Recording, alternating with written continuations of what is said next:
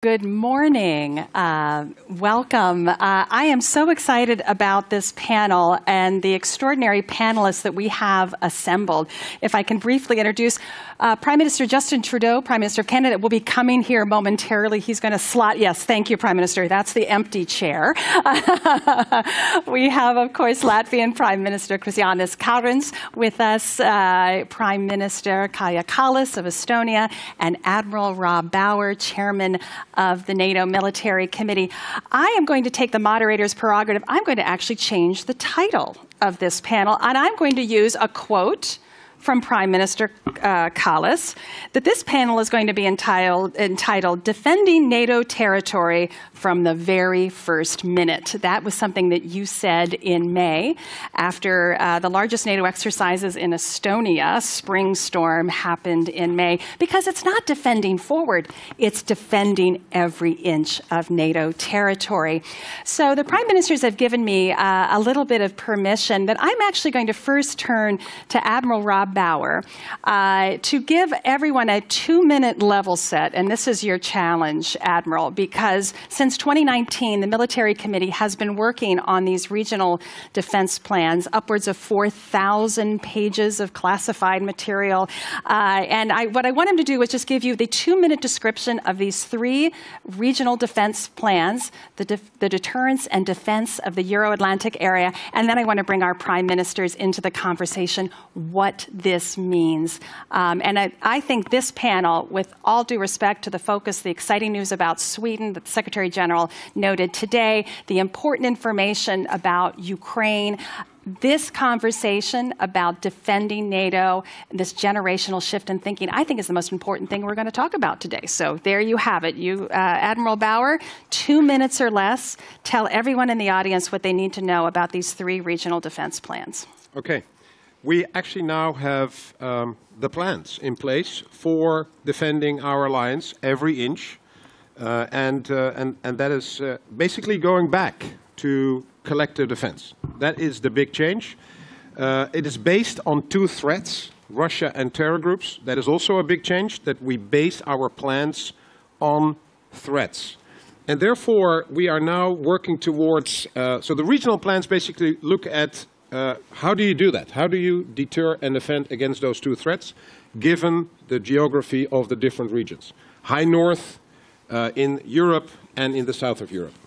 And so that is the practical work of the plans. Out of those plans come then a set of capabilities that you actually need to do the work with, which is the airplanes, the ships, the brigades, etc., etc.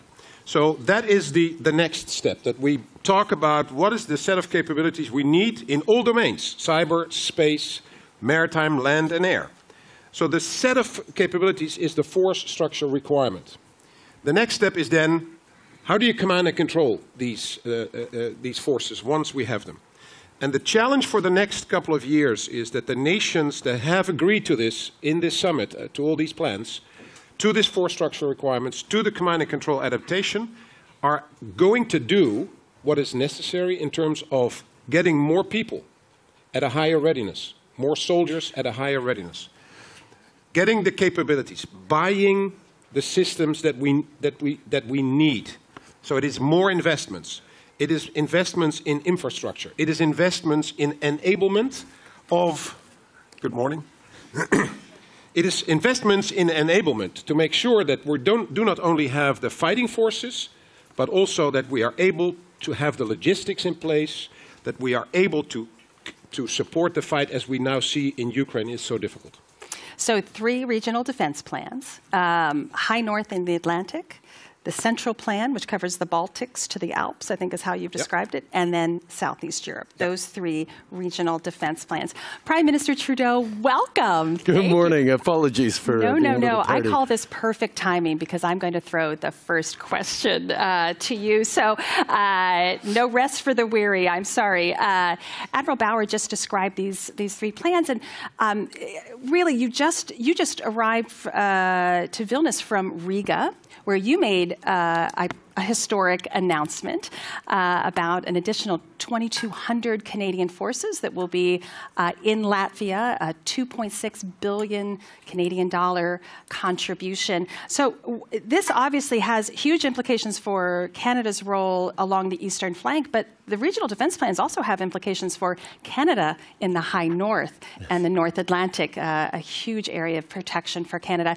Help us understand what these regional defense plans will mean for Canada, and how do you as Prime Minister, convey this to your citizens, how important this is to their security? Well, I think one of the things that our citizens across all our countries are understanding right now is the world is changing, and not necessarily in reassuring ways. The aggressive posture, not just of Russia in its invasion of Ukraine, but the rise of authoritarian powers that are trying to push the limits of the rules-based order, challenge in every function that they can, try and make might right once again, means we have to be absolutely unequivocal in standing up for them and bringing our citizens along. There's no question that in Canada, like everywhere, inflation's a challenge, housing prices are a challenge, labor shortages are a challenge, the hangovers from the pandemic, worries about climate change. There's so many things going on that additioning to this geopolitical instability as something we also have to step up and spend on requires explaining, but not that much explaining. Canadians understand deeply how if Russia is successful in redrawing lines on a map in Ukraine, then everything else around the world becomes more dangerous and more destabilized. And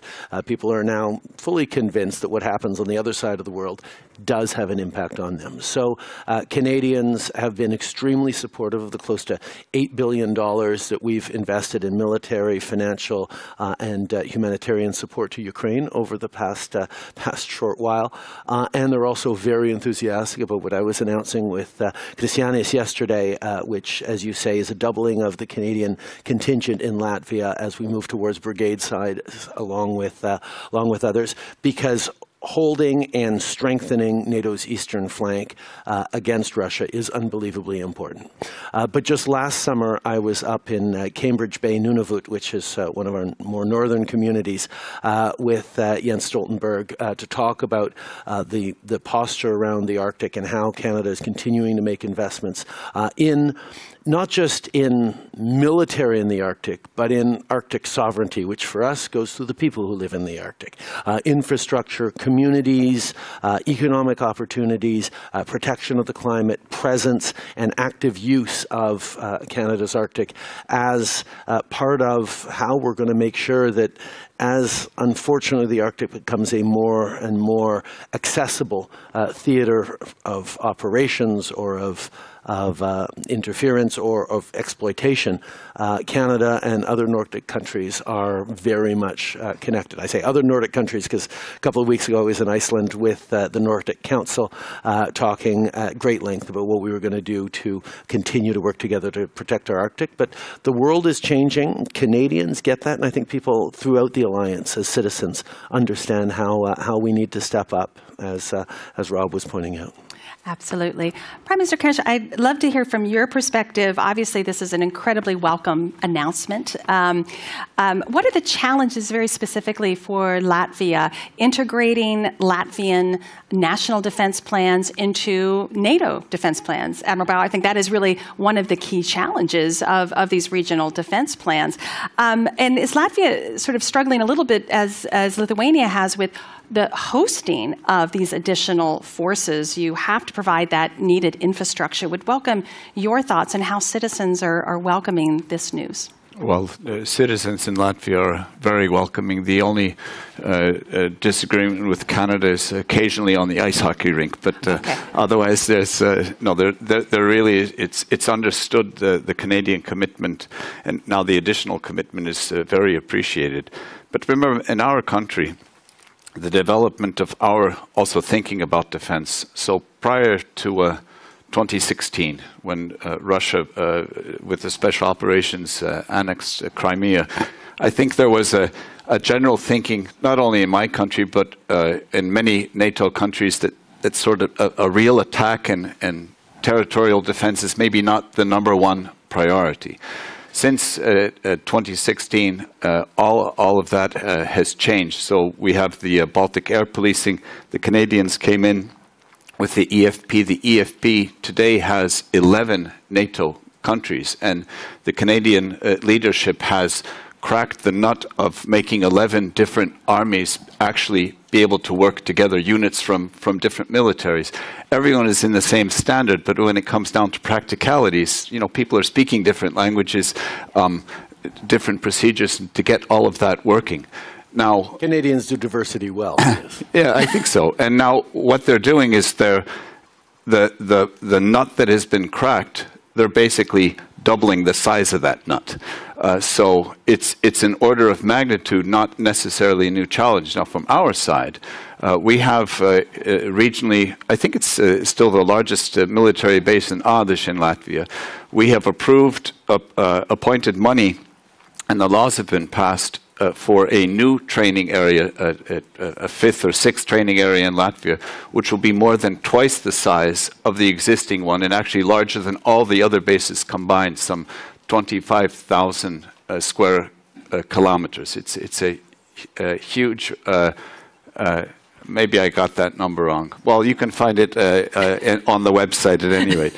But it's a huge training area, so we're making all the investments to host everyone, because also we've reintroduced the conscription in our military. Our defense spending, we were planning on hitting 3% in 2027. Now we've moved forward with the conscription, with a purchase of air defense, with purchase of coastal defense, and with advanced purchase of the rocket artillery, the HIMARS systems. My finance ministry says we could hit 3% next year of defense spending. So we have really upped the game in terms of what we're doing ourselves. The Canadians are, of course, taking a great leadership position here, and we will have additional training areas. So it's sort of doing everything that we've been doing for the past 5-6 years and doing it on a grander scale. And pressing the foot down on the accelerator, absolutely. Prime Minister Kallas, as I mentioned, Estonia has a 183-mile border with Russia. You've been exceptionally articulate and outspoken about NATO's laser-like focus on defense. In May, Spring Storm, which was the largest NATO exercise in Estonia's history, I mean, how does these enhanced these strong regional defense plans, what are the impact for Estonia? Would you like to see a larger British presence there? We had, obviously the UK had 1,500 forces for that exercise. Do you want to see a more beefed up physical presence? What do you think is missing, if anything? What are the challenges that Estonia faces with integrating these forces? Yeah, first of all, I must say that I'm super happy that we got so strong decisions in Madrid, and now we have the plans that are actually the implementation of those decisions. But what we need to do is that our forces are combat ready. I mean, the Allied forces integrated with our own national forces. The plans are all about that, how that functions, pre-positioned equipment, more ammunition. But what it comes down to is that where are the plans only on paper, or are they really doable and implemented in real life? And that comes down to the defense spending that all the allies are doing. And when I was looking up the figures, it was interesting to see that in 1988, all the allies, NATO's allies invested 2% of their GDP to defense. And why? Because the threat was real. The Cold War and the threat was real. And now 11 allies are doing that, and I have the feeling that maybe there is no such understanding to everybody, or that the threat is real, and even more real as we have a conventional war going on. So what we really have to do is boost our own defense spending, and that means also giving assurances to the defense industry to boost their production, because what we see here, I mean, they talk about the cluster ammunition, it is related to not having other things to give. So in order to be really ready to defend ourselves, we really have to fulfill those plans with the war-fighting capabilities and be combat ready in case it's needed, and it is all necessary for it to be never needed, because then it acts as a deterrence when it's credible. You've actually advocated for NATO thinking about a new floor for defense spending at 2.5% or even higher. Do you think that's where NATO needs to press all members? Of course, the Wales commitment will be honored next year at the Washington summit, that 2%, does it need to be higher to fulfill these plans? I'll ask that to you, Admiral. Of course, every ally decides themselves, and it is already, if everybody would do this 2%, that would be already a great deal. I would just, illustrate this. I mean, the period from 1999 to 2021, all the European allies of NATO increased their investment in defense by 23.9%. And US, the same period, 65.7%. And now Russia, the same period of time, 292%. And China, the same period of time, 592% increase. So the point is that the threat is real, and we have to do more. And one more historical fact. In 1933, the investment spending in defense in Estonia was record low because there was no political support. You have other things, investing in education, social affairs, all the worries that you have, domestic problems. And in 1939, it was clear that you have to boost the investment in defense, but it was already too late. It's not like with COVID that we can react when the problem is here and we can get our act together and react then, but we have to really prepare in advance so that we would not find ourselves in this situation. Admiral Bauer, I think two questions for me. I mean, do we need the capabilities that are required to implement these regional defense plans? Is spending on track? And there's a time horizon here. As you yourself have said, this is going to take several years. The exercises, the personnel, the capabilities. Do we have that time? How do you manage that? And then I'm going to turn and talk a little bit about Ukraine and the implications there for... I think I fully agree with Prime Minister Kallas. Time is of the essence here.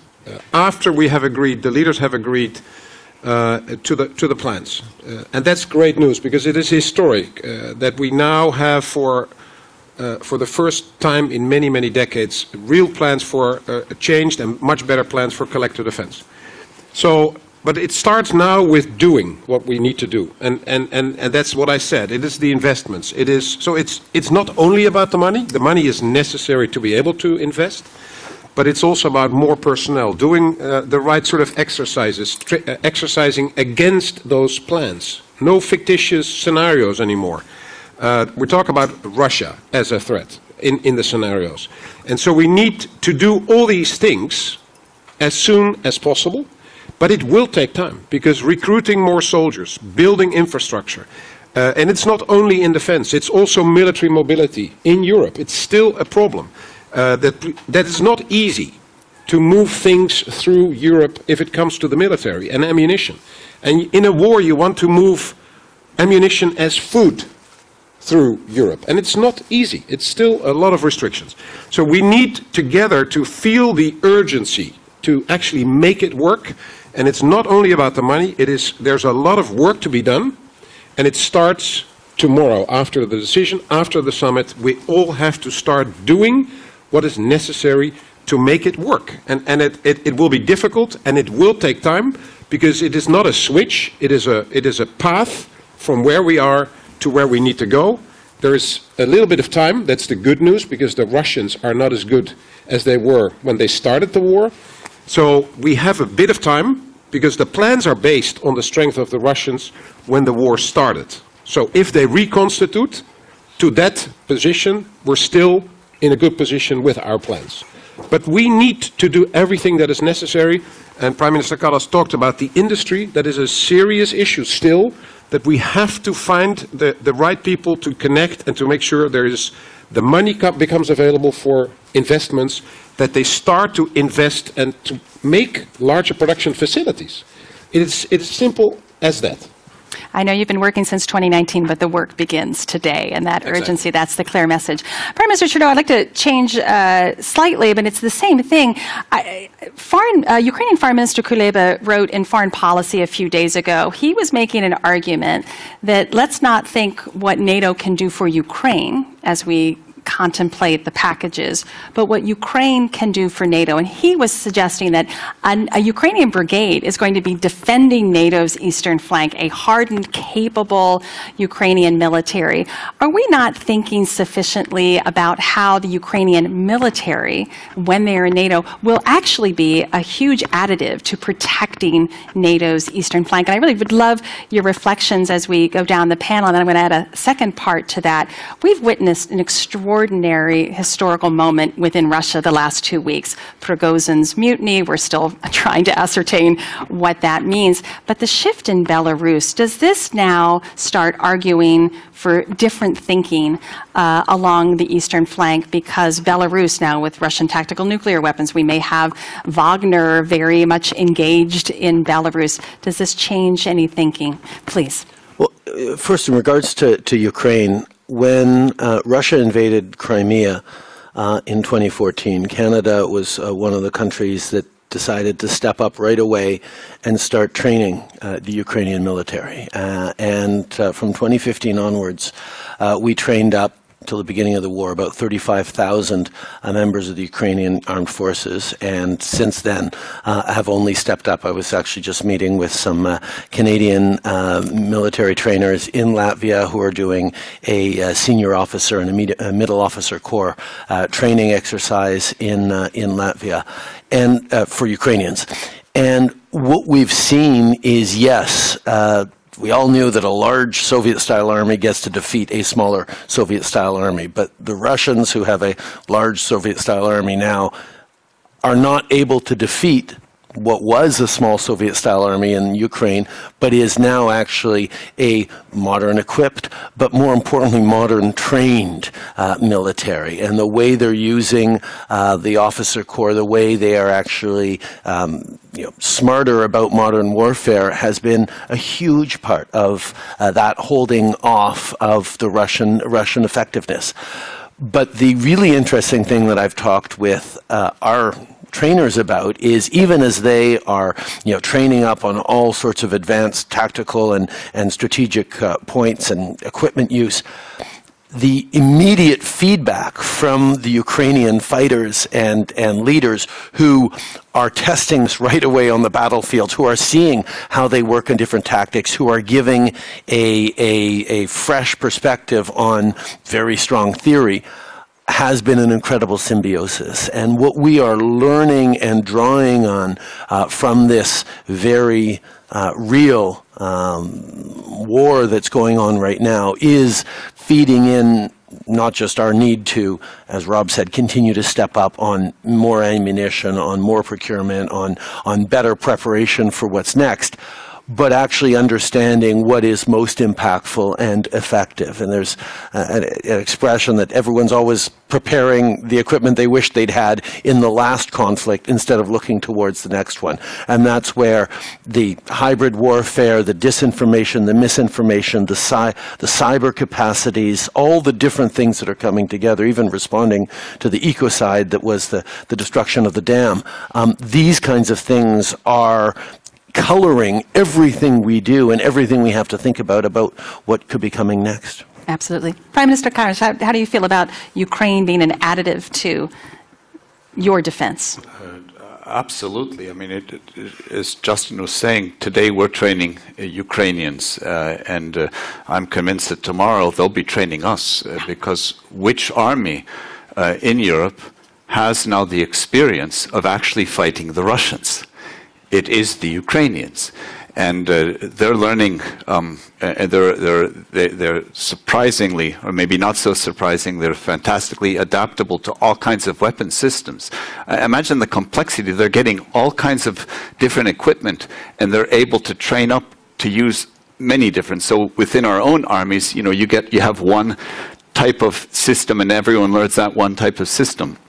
They're adapting to all the different systems that we have, which is actually a challenge in terms of simplicity of platforms that we have to think about in NATO. But they will be eventually training us.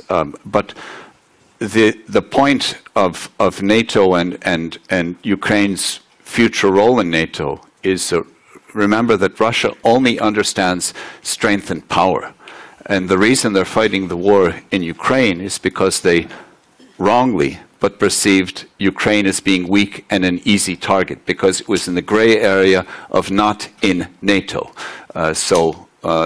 NATO's value add is, of course, our preparedness and the fact that Russia understands that preparedness. Now, regarding Belarus, we in Latvia have been, it's 2 years now that we have daily experience with the hybrid attacks physically on our borders. So the Belarusian government organizes planes full of people from third countries and physically moves them to the border, tries and sometimes succeeds in cutting the fences and encouraging, if not forcing people to illegally enter into the European Union. So they have effectively helped us to train ourselves to have a seamless interaction between the border guard, police and the National Guard with surveillance, etc., where we're fully aware of this. So the threat is very real. The threat of disinformation, the threat of cyber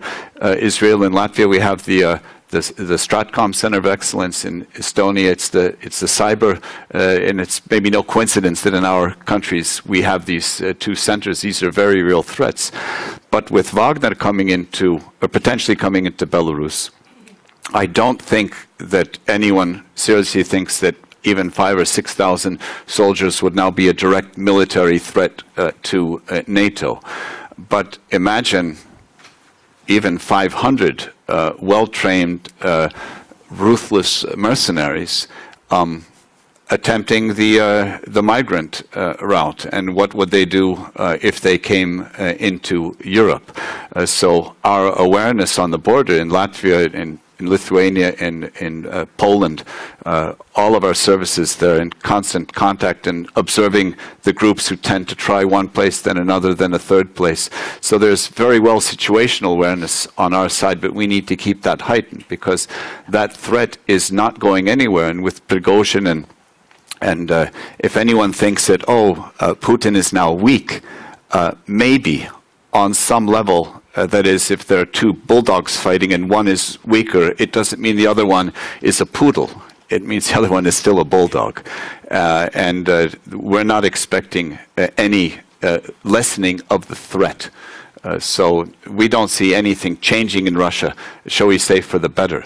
So that means that on our side, literally on our side of the fence, we have to up the game of preparedness and just keep our eyes open. And I think all of our eyes, not only us in the Baltics, but all of our eyes are now open. Absolutely. Prime Minister Kallas. Actually, I don't have a lot to add. It was already said by previous speakers. I would just add one thing. Reading about the NATO enlargement and when the Visegrad countries were accepted to NATO, then one of the German representatives, and I don't remember who exactly it was, said that it would be, let's accept the Poles because Poland, because it would be so much better when the Poles are fighting for us and not the Germans. And actually, that could be the same quote right now. I mean, the Ukrainians are fighting for us so that the Americans, Canadians, Latvians, Estonians don't have to do that. So that's why I think the point that you made, that they bring something to the table, and as Krišjānis said, I mean, they are the only army that has actual experience of fighting the Russians right now. That is the biggest threat. Thank you. So I'd like to welcome any questions. There's a microphone right in the middle, so I'm going to have you line up at that microphone right in the middle, and please introduce yourself. We have a quick 10 minutes. I'm going to, while you're making your way to the microphone, we're getting a lot of questions about this balance about China and the Russia challenge, and in fact, there was one question, Prime Minister Trudeau, to you, that as Canada is obviously now really increasing its presence in Latvia along the eastern flank, does it have the defense resources to be able to manage the threat towards the North Pacific? So we're going to take the four, I see three colleagues, really rapid fire, so we can get turned back to the panel. So Ziggy, please introduce yourself. Thank you. Žygis Paviljonis, former ambassador in Washington, D.C. Of Lithuania. Maybe one question to Prime Minister Trudeau. You know, in Europe, we are more or less united on making a clear path for Ukrainians' NATO membership.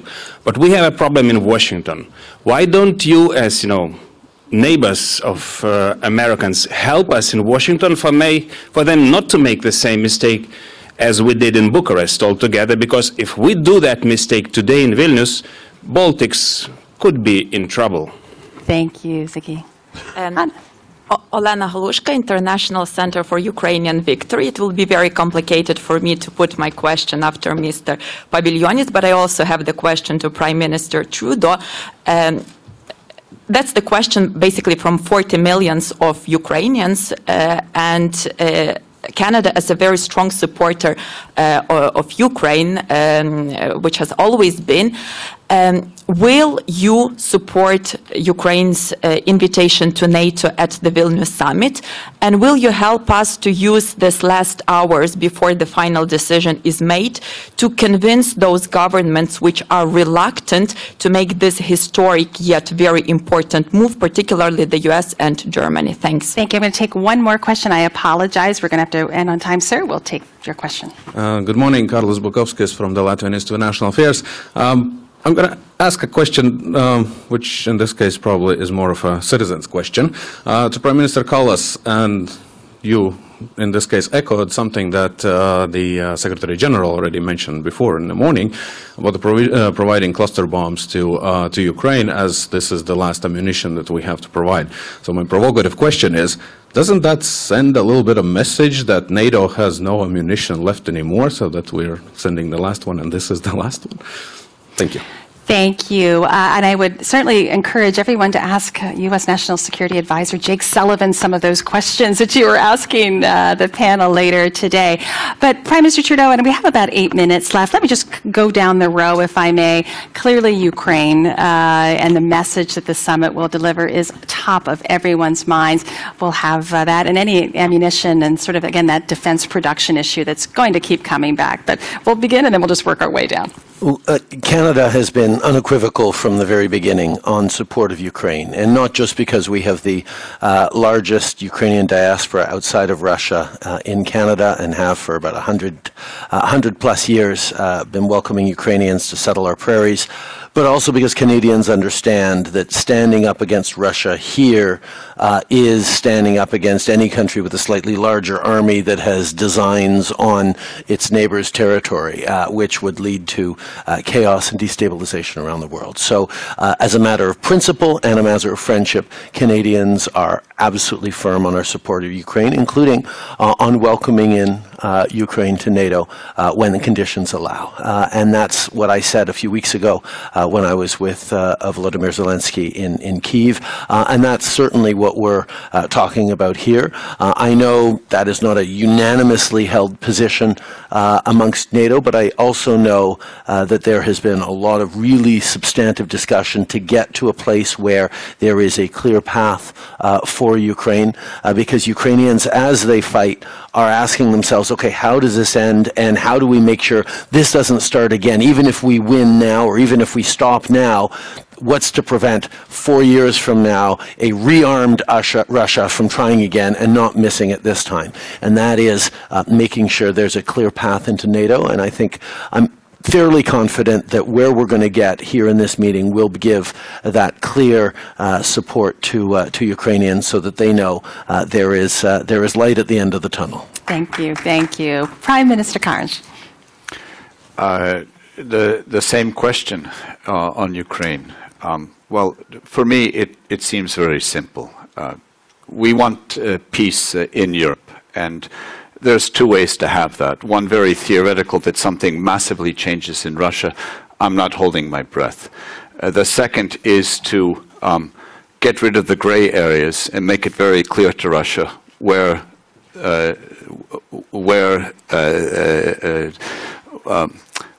their limit is, and that is NATO. So only when Ukraine will be in NATO will we be able to have a stable peace. It's not a complete peace because Russia will still be there, Russia will still be a threat, but it's only then. So to me it seems very obvious this has to be the exit of this conflict, that an independent, a liberated Ukraine becomes a member of NATO. The only way for a stable peace. Prime Minister, what would your message be to President Biden on this question? Well, we have been sending those messages, and we are talking about these things. I think fundamentally we have the same view. And again, I mean, going back to Clinton and Gore, who said that when the NATO was enlarging, that we can't leave Ukraine out in the cold with a furry neighbor besides them. So I think we have the obligation. But as Justin said, for us it is very important that we have the path, we have concrete steps that we agree how this is going to happen. We understand that it can't, happen while the war is going on, but concrete steps by moving closer to, steps like having this constant review, seeing that the systems are interoperable, all the things that we can do, and when the opportunity window opens, then we can do this in order to stop this. Because I'm of the belief that the only security guarantee that is the cheapest and that really works is NATO's membership. I mean, our countries are a living example of it. Now, coming to the question that was directly addressed to me, then of course we have our stocks, we have enough to defend our countries. We all do. I mean, we give what we can give so that we are not left defenseless. And this is all the talk, because it is all the talk about what we can give so that we don't let our guard down, because the threat is still real.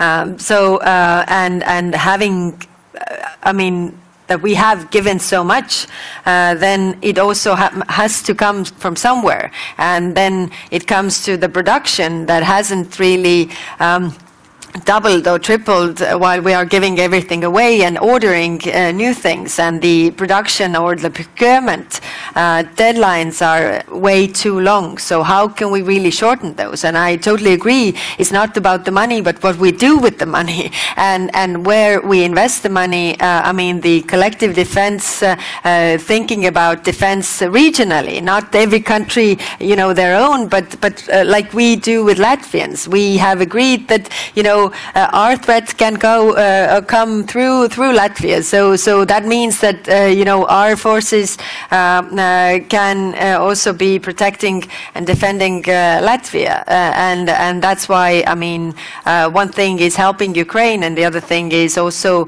boosting our own defense. Absolutely. Admiral Bauer, I'm going to provoke and say, honestly, there's 4 regional defense plans. Ukraine, in many ways, is NATO's regional defense plan as we strengthen their military capabilities, as we train them, as we create and help support their quest to liberate their territory. How do you, moving from this day forward, with those regional defense plans in place, all the work that you have to do, how much are you adapting to Russia's reconstitution? And they are learning on the battlefield as well. How much are these regional defense plans living in response to Russia's adaptation of its military? Yeah, it's a living document, these plans, and I think everybody needs to understand that if the threat changes, then we will adapt those plans, and then we will have to respond to the change, and that is what we will continue to do. As I said, and that is important, the plans are now based on the threat that was Russia before they started the war, the full-fledged war in Ukraine on 24th of February 2022. So I think we are, for now, we're good if we do what we have agreed in the plans. So it is now to all the nations that they have to implement the changes, invest in the capabilities, get more people, be readier, because otherwise it still doesn't work. If the Russians will reconstitute and in certain areas will become bigger, better than they were, then we will respond to that. As I said, this is the most important part of the NATO summit you may not hear as much about, but this is where we defend every inch of NATO territory. With your applause, would you please kindly thank our wonderful panelists for a great discussion.